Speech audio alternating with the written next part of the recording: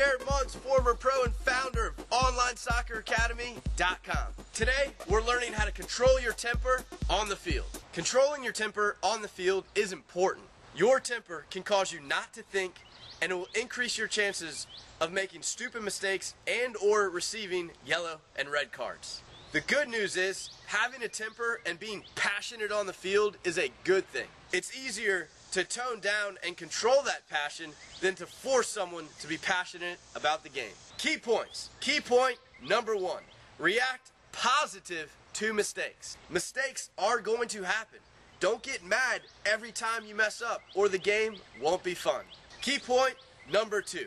Take a deep breath. Next time something goes wrong or you make a mistake, take a deep breath and relax for a second before acting on impulse. Your impulse may be to yell and scream at the ref, but if you take 1 to 2 seconds to take a deep breath, you will probably realize that is not a good idea.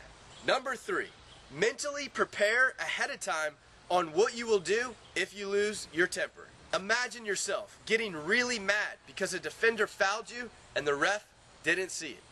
Imagine, instead of reacting with a lost temper and tackling that player from behind, you react positive. Don't foul them, which prevents you from getting a yellow card, and you get back on defense. Visualize that in your head. Key point number 4. You control your mind. Don't let it control you. What you could be doing wrong. If you're losing your temper on the field too much, then you're not following the key points. Follow the key points and control your mind. You tell it what to do. Hope you enjoyed this Online Soccer Academy training video. Like, favorite, and share this video if you did.